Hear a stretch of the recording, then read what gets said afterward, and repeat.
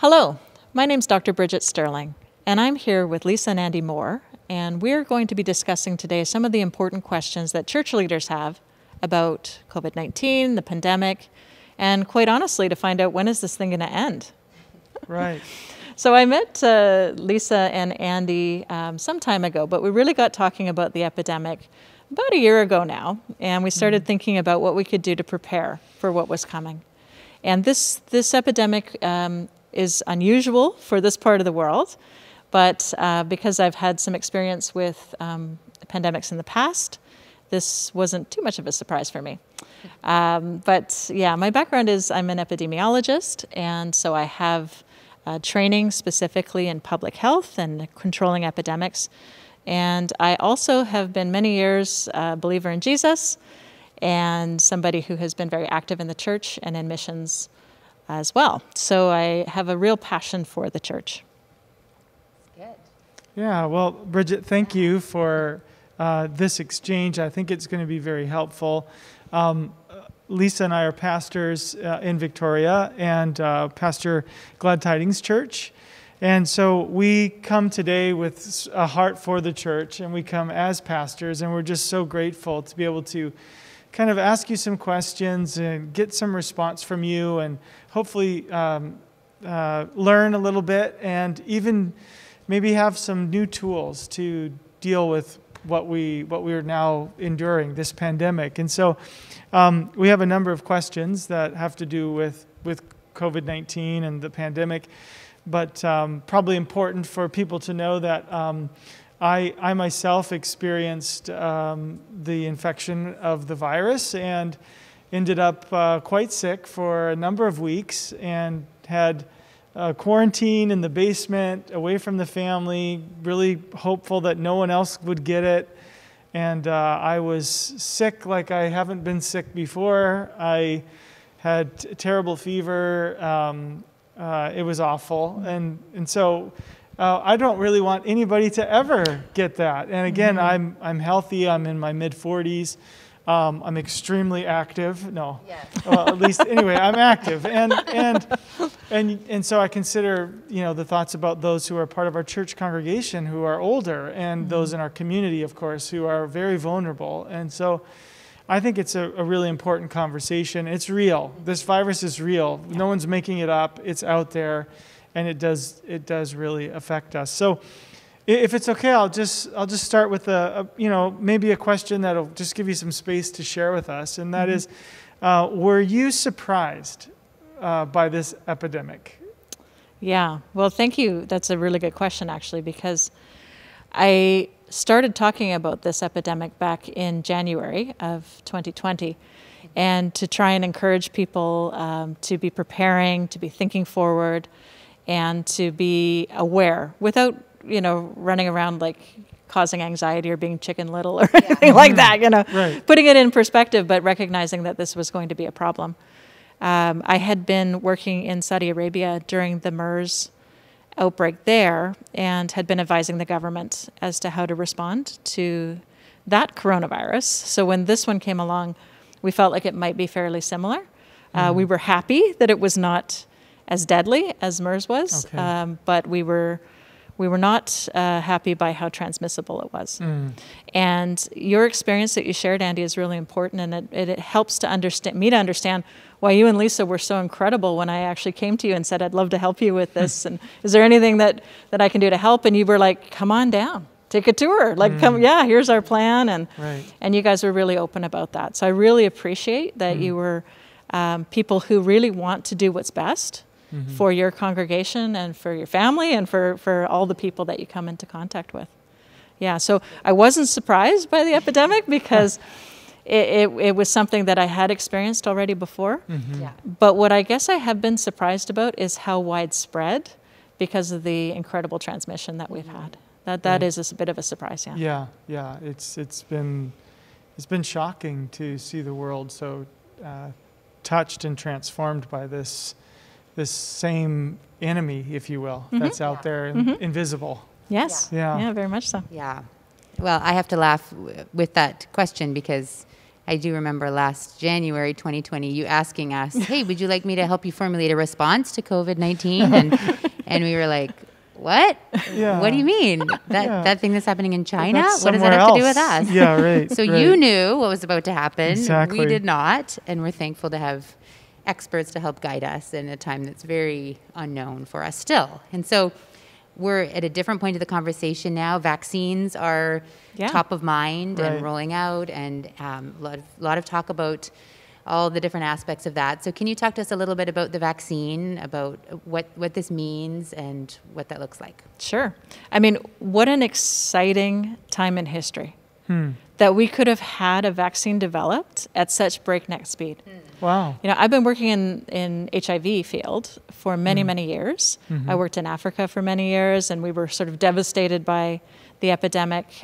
Even after we had antiretrovirals, we didn't get a vaccine. And I've worked on lots of teams that were trying to get a vaccine and working towards this, and we just failed and not been able to. But some of that work that went into that actually has enabled us to have the ability to prepare a vaccine for this epidemic. And so God is good. Like for a time such as this, that we actually have that technology. So I can see like a divine time in this that they, you know, so I love the vaccine. It speaks to what humans can do when they do get together and decide what's important and focus on it with God's blessing. It is a different vaccine than we're used to. So we've had vaccines since the 1700s, right? We've had the ability to either variolate or vaccinate people for many, many years, but this is a little different because it does have a bit of a genetic component.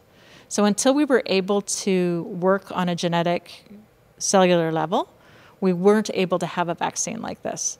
So you think about all the fields of work that have gone into this and all the thought and the processes that have. One of the concerns people have with this vaccine is they're a little worried that it happened so quickly. But what people should know is that it didn't happen, they didn't skip any steps. Instead, what they did was they took all the steps and they started them simultaneously. Okay. So the governments of the world gave permission for scientists to do all the things we normally do one at a time at the same time. So there are several phases that we have in vaccine trials. Yeah. All the phases were ran at the same time. Okay. So then they could go back. That's why you might have heard some of the vaccines, they said, well, we're not sure how many doses or how many days or how much. That is some of the things that they have to figure out by time. Right. I see. But they can say that they're in doing it this way and this way and this way, that we can see what kind of immune response we have, how effective it is, and whether or not there's adverse effects, some negative problems that come from it. Okay. Great. So this is a good thing. The rollout of this vaccine is going to help us. Yes, very encouraging. And it's going to help us to start to look back and get into some of our normal life. The other and perhaps more important thing is that it's going to stop a lot of the transmission. So when we have a lot of transmission, we have a lot of mutations. And when we have a lot of mutations, we get variants. And so the less transmission we have, the less variants we have. I see. So some people will say, well, just let it go. You know, why don't we just, we can get herd immunity. We've all heard about herd immunity. Let's just let it go and we'll be, like Sweden, and we'll just have this herd immunity. Right. Unfortunately, we'll end up with a different virus at the end of the day, because every time a virus moves from one person to another, it changes. Okay. So the virus that Andy would have had back in March. That virus doesn't exist anymore. That virus isn't circulating anywhere. Right. It's a different virus now. Okay. Wow. So can you talk to us a little bit about like point of care testing and the value of that and what that might do to change the way we live in this virus season? Yeah. In the same way that God has determined that vaccines would come out with these new advances at this time, point of care testing has come out at this very time.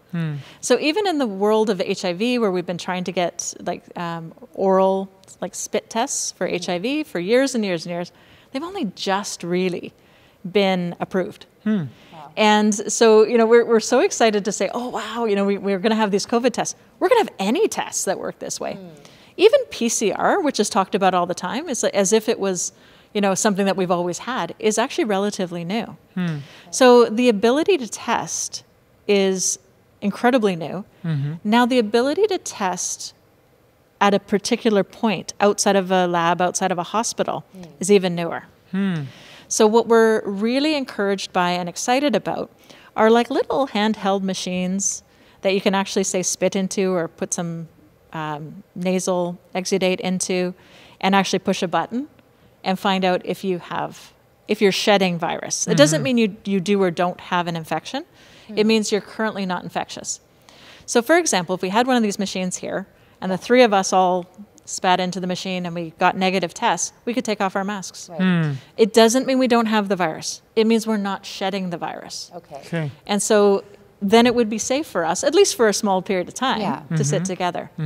I can see this in the church. Yes. Yeah, totally. Yeah, that could Yeah. change everything for Absolutely. gatherings. I mean, the challenge for us is we're about a gathering, right? This That's is not it. all we do, but that's primary to what we do.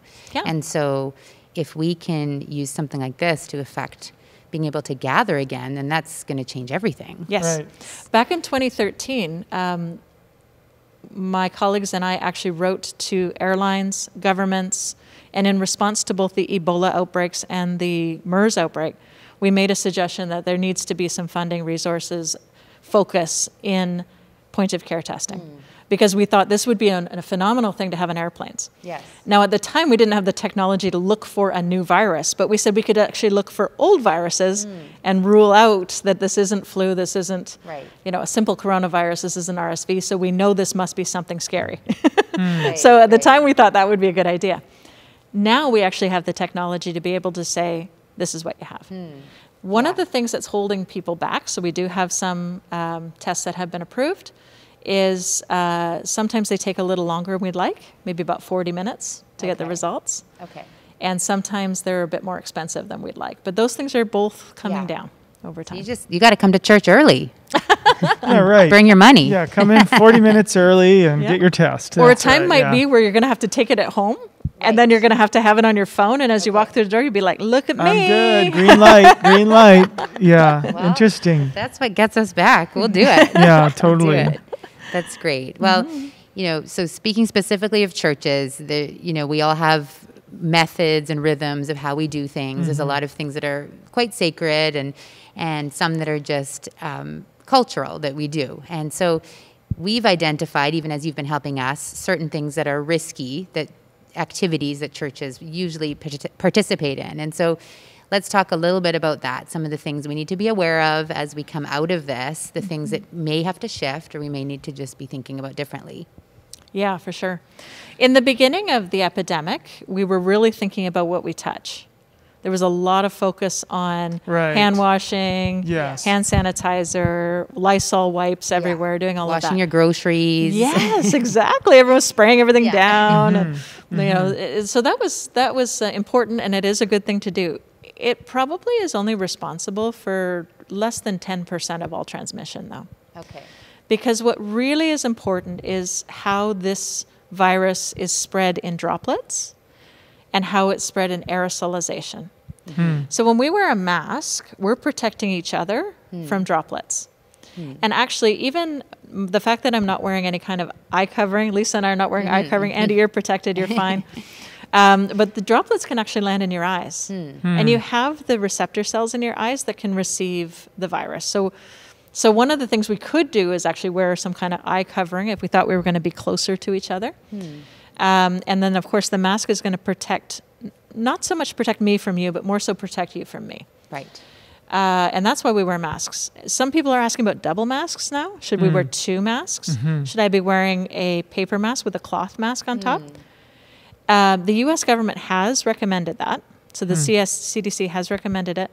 And other countries are waiting to see what the results are in their studies. So there's sort of a question mark about that. Okay. It's not a bad idea. It's not like it's a terrible idea to do it. It Yeah. might make it harder for people to breathe. Yes. So that's why people might kind of wait to see what the results are of government recommendations for that. But all this to say that when I'm talking and when I'm breathing, when I'm cheering, when I'm singing, Singing, right. Yeah. I can aerosolize those droplets. So no longer are we talking about just the normal speaking. If I'm just normally speaking, most of the time the droplets are of a size that they will fall, if I'm not wearing a mask, within a meter. So about 1 meter distance from me, all those droplets are going to fall. And so that's why we were worried about things on the surface and then rubbing our eyes and that sort of thing.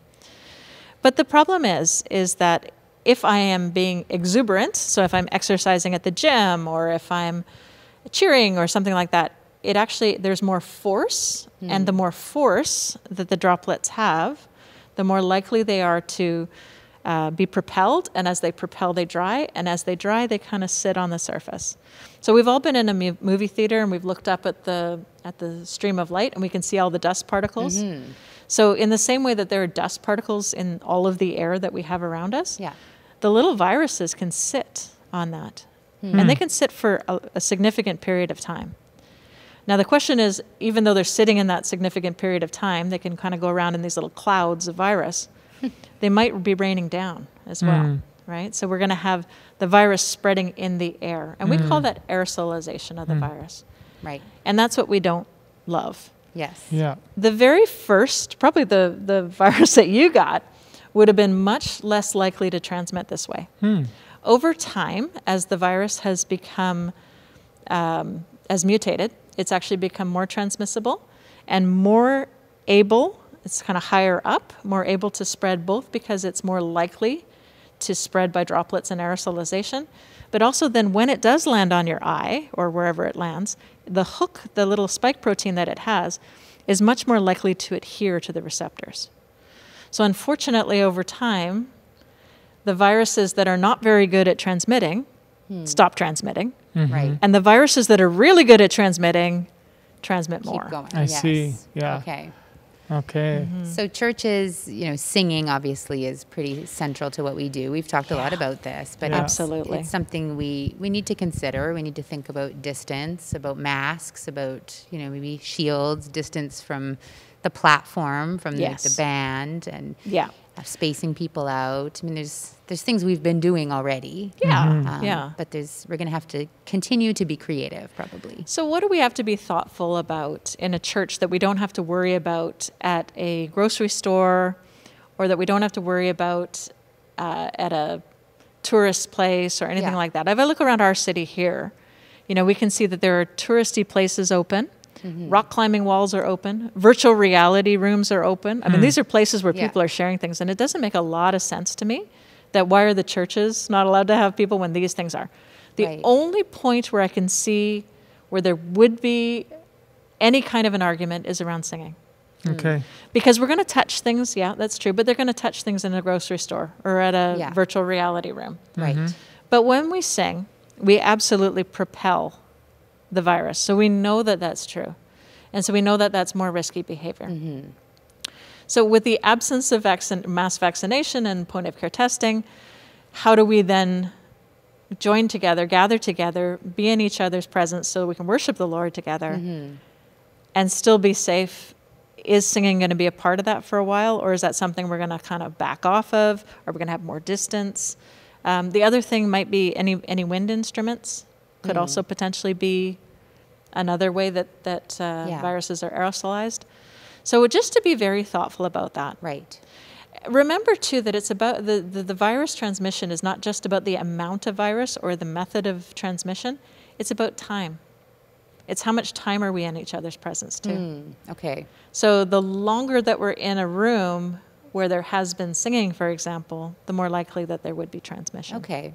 So even brief, shorter services. even brief times of singing, or even brief times of gathering, lessen the potential for infection. They would. And certainly having barriers up. Yeah. We have a barrier in front of the drum that you could have. You could have a barrier in front of the singers. You could have people face the walls. You could have people hum. You could ask people not to be so exuberant. Yeah. I mean, if you think about it, like there have been times when we've been in a stadium, right? And we've all cheered at the same time. Somebody scores a goal, we all cheer. Imagine the viruses and the bacteria that went out into that room. We never thought about that We're never before. going to be the same again, We Bridget. never thought about that. That's right. But the thing is that now that we have this pandemic, and it's for such a short time, it's for such a short time, that maybe some of the things we do will be a little different. Yeah. I remember I went on a mission to Cuba one time, and the people there don't clap. because of course they had to be very quiet when they were worshiping God in their home churches or underground churches. So instead of clapping, they do this. Right. They don't have to do that anymore, right? So it's now legal to be Yeah. a Christian. It's legal to worship God in Cuba. They still do this. It's become part of their culture. It's become Yeah. part of their culture. And I think, you know what? There's experiences that we have that change viscerally deep within us how we do business. And I wonder if there's some way we can think of that will be even more honoring to God. Maybe that's something we need to be praying for. Yeah. Right. God, how can we honor Creativity. you? Yeah, because we want to sing to you. Yeah. We are Yes. desperate to sing to you. How can I do that, though, in a way that, is honoring to God and is using wisdom? Yeah. Just right. like the Cubans using their wisdom. Yeah. Very good. So wisdom in that, and just wrapping up that conversation, I think we've talked too about layers of protection. So there's not just one thing that everyone's going to have to do. It's about distance and about sanitizing and about Yes. masks and about barriers. And so you create all of these and they add levels of protection and keep the service shorter. And so there's lots of different things we can do as different churches have different preferences and styles that are going to help protect you, adding layers of protection. Right? Yes, and there's Yeah. always going to be risk. Yes. So we're not trying Right. to eliminate risk. We're Right. trying to say, how can we be wise? Yes. What wisdom Right. can we use to worship God, to be together, to honor Him, at the same time honoring life, Yes. honoring health, honoring Yes. wellness, and modeling that for the community? Because I think when people, in the community see that we are people who are representing health and wellness and Yeah. goodness, honoring God and honoring authority, Yeah. then that will be apparent. They Right. feel safe. Yeah. Yeah. We want Well, people to feel safe when they That's come to right. our church. And that was actually part of the vision of what we're doing together here, is because wouldn't it be amazing if the rhetoric out there was that the churches are the safest place Yes. around? Like, they take so much care, they're so Yeah. responsible, Yeah. they're so committed to their community and to one another that they do everything that they can to make it a good experience for many. And I think that's a win, right? So Yeah. that's part of what we're talking about. And Yes. Bridget, if I can ask you, you said you only get one question, like you can ask me one question. I'm a busy lady. It's a pandemic, and I'm an epidemiologist. So if you said to me, Andy, just give me one question, this would be the one. And it's the question that, comes to me in a number of different ways with when is the church going to open and all this, when are we going to get back to in-person services and when are we going to grow back to our full size? The big question is, when will this epidemic end? That's what everybody wants to know. So you've been holding your breath watching until now. So here it is. Tell us, when is it over? Okay. I wish I could give you a date. Yeah, right. We do too. But the truth of the matter is, from my knowledge of epidemics, from what I've seen in the past, when we have at first something new, it's very scary. People kind of run, they hide, they get excited about it. When we look back to the HIV epidemic, in the very beginning, we didn't know how you could get it. We didn't have a test. We didn't have any treatment. It was very scary.